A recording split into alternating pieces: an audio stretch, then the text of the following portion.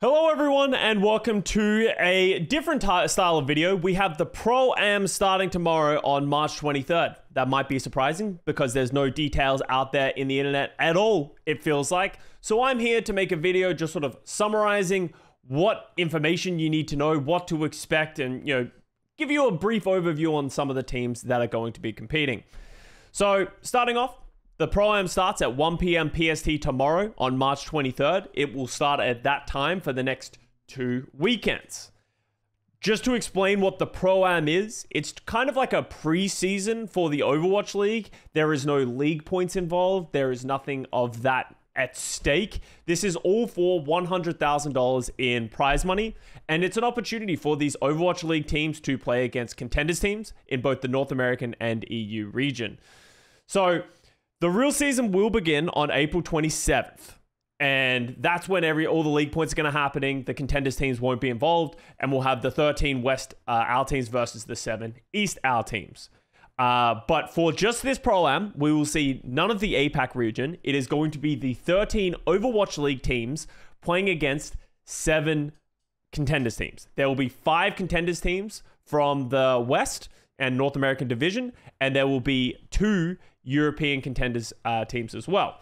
We'll go through those teams in just a second, but the 13 West AL teams plus those 7 contenders teams comes together to be 20 teams. Those 20 teams are then being divided into 4 different groups of 5 teams, and those 5 teams will compete against each other in a group stage round robin style of thing. Best of 3 group stage, and these are the groups right here if you want a context. So Group A, Group B, Group C, and Group D. For important context, Group A and B will be playing in the first weekend. They will play all of their matches in the first weekend. So this weekend just coming up. The second weekend will be Group C and D.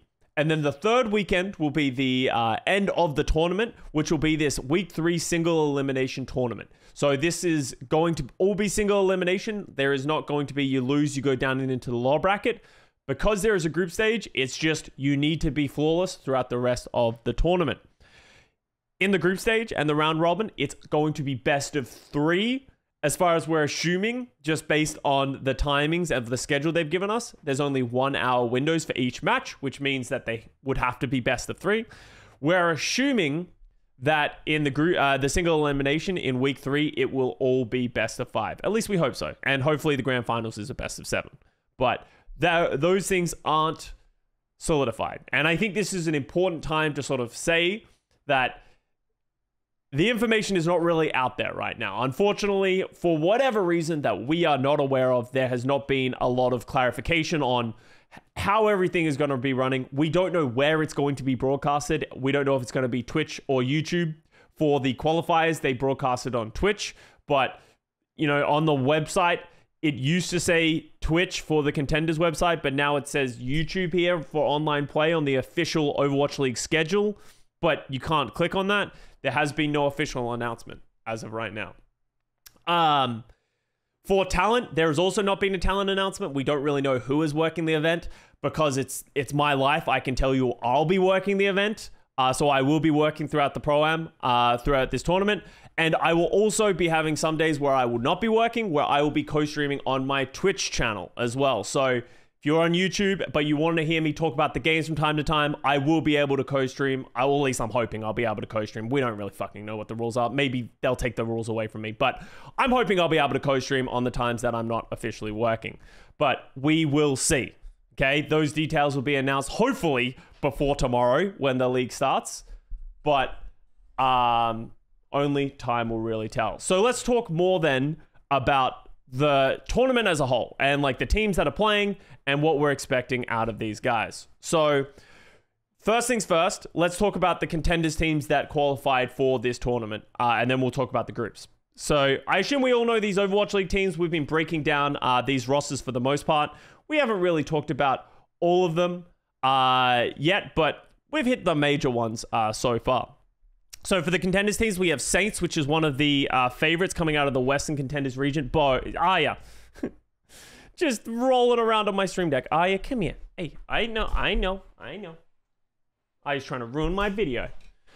We have Saints, which is probably the best team in the West. They won the North American qualifiers. They have a lot of familiar faces that you should keep an eye out on. You're not going to be able to see it too well because of my camera. Let me just move this over here for now, and I'll close this, and I'll close this. So, scuff video at its finest.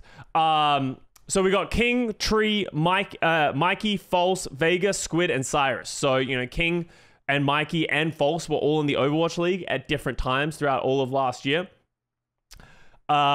Tree is considered to be a young prodigy who is not of age yet. People are saying he's the North American proper who's going to come in and impress everybody. We will have to see, but this team looked very strong in contenders when they played there. We also have Trick Room, which is another good contenders team. We got Pummy, Boat, Excal, Infected, Anyhow, Magic Maple, Angelic. This will be a strong team. There's a chance that this team makes it out of their group, but they're going to have to make it over some pretty good teams. Redbird, Esports, Vision, Grath and Gig, Moving Fish, Sadist, Deco, Renko, Timeless, Wub, which you should know, Zera, Doom, Cuffer, Clear, Neptune, Cal, and Otters.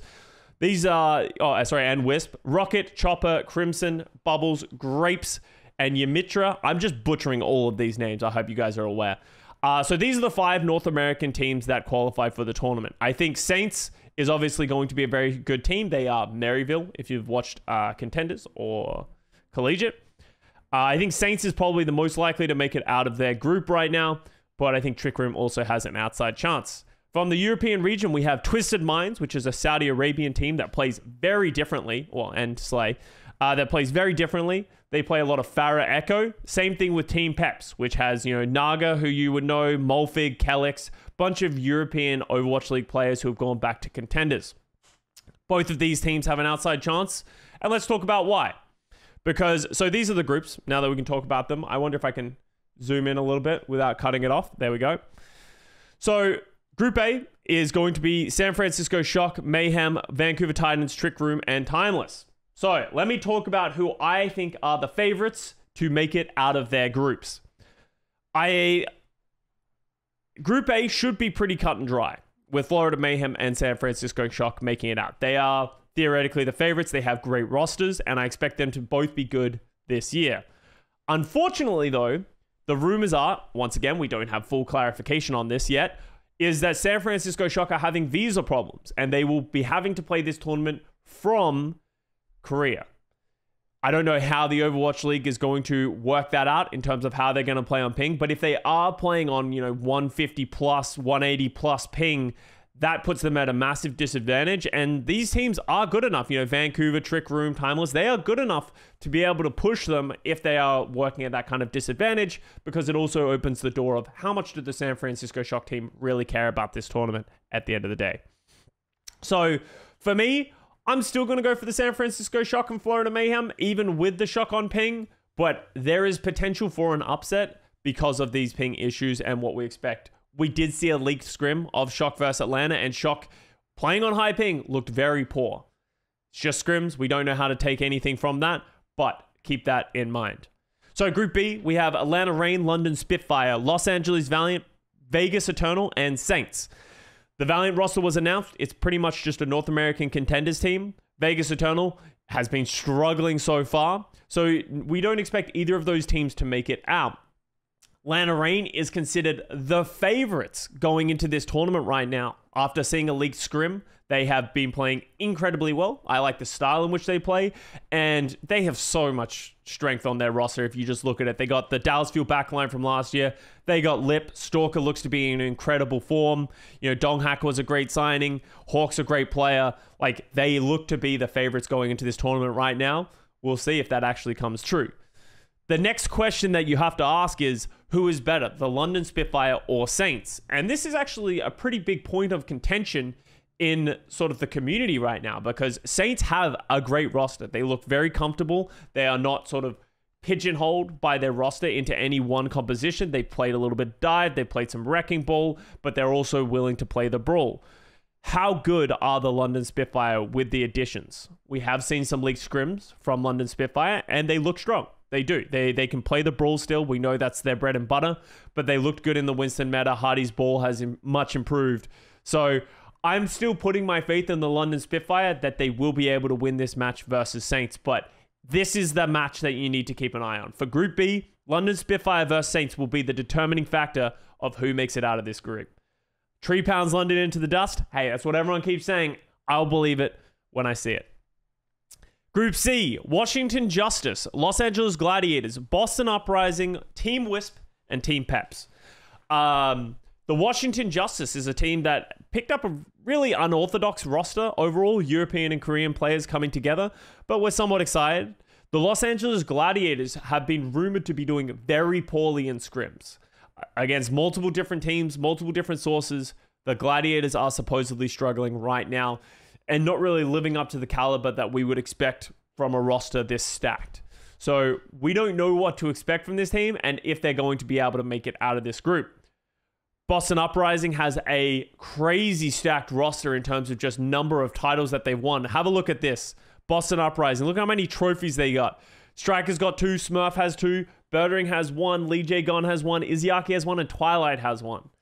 These guys are no slouches when it comes to playing in big games and just veterans of the Overwatch League as a whole. The big question we have, and we talked about this in our team preview, are they going to be able to compete at that level? Is the team going to synergize? Is the team going to blow up? You know, they have acquired the management of the Washington Justice that have sort of been running that team for the last few years. And we all know how I feel about the Washington Justice in the last few years. So can they also break that curse with the people in charge? Team Peps. Team Peps is coming in. I think they actually have an outside chance. Team Peps plays a very unorthodox style of playing the game. They like to play a lot like Pharah Echo. We know they always love to play their Rhyme Brawls. There is a chance that I think they might catch some of the teams off guard with their unique style of playing. But this is an important thing to note. The 2 European teams, Twisted Minds and Team Peps, are going to be playing from a LAN facility in London, I believe it is. So they will be having to play on ping. We're hoping that they can get like a minimum, 90 ping.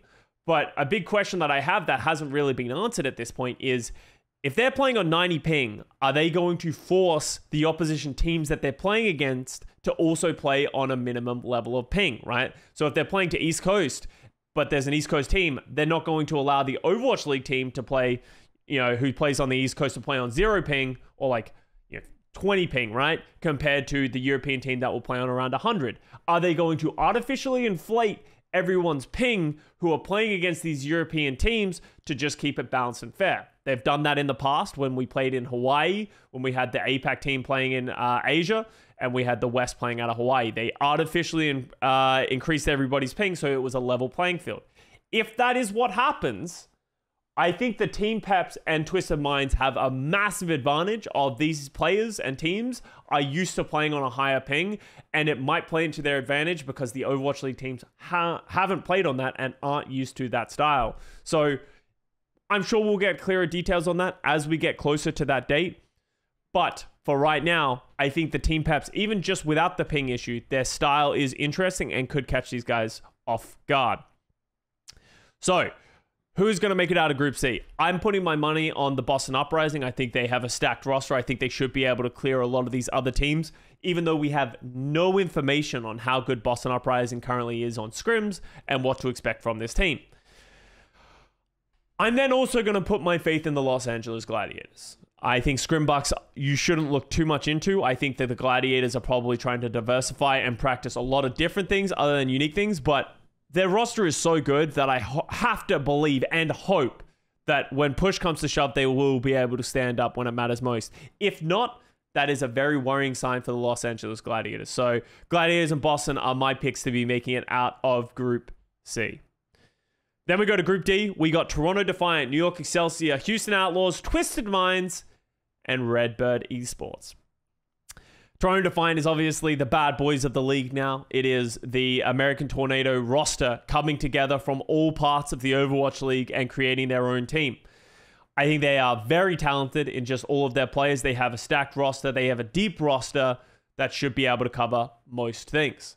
New York Excelsior announced their roster for the first time yesterday. We got a clear look at what it's going to be. It's solid. I just have no faith that this management and everything that's going on with this team is going to be able to clear. We saw some New York Excelsior scrims. It didn't look great, if I'm being honest.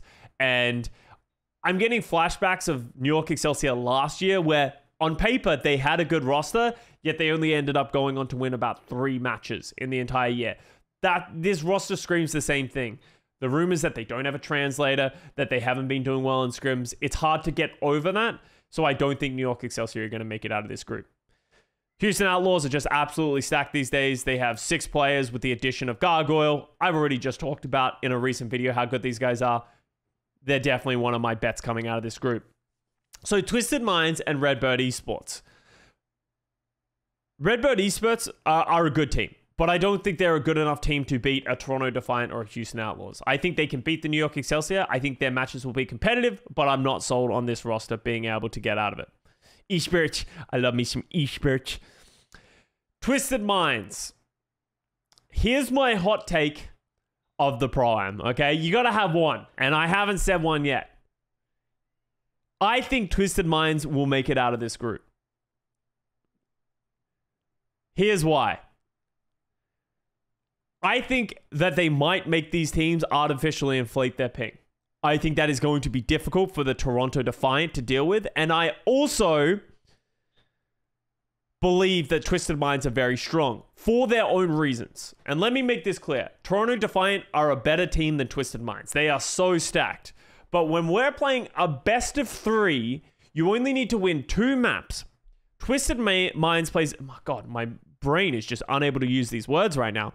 Twisted Minds plays a very unique way of playing the game. Nutella is very strong at Mercy, and they love to play LBBD on Pharaoh or Echo. I think they're going to lean into that in this match, play their style, play what you're good at, and a part of me is worried that the Toronto Defiant team is either going to not have a great answer to it because it's very difficult to practice against that type of style if you're not ready for it, or they're going to try and mirror it, and I'm worried that they will get caught out not being able to play at the same level because that style is like you play like Diva Echo, and that's Toronto Defiant's bread and butter. They love playing those heroes. I could see them going into this match trying to ego duel these Twisted Minds players, and if they have to play on ping, it could go either way.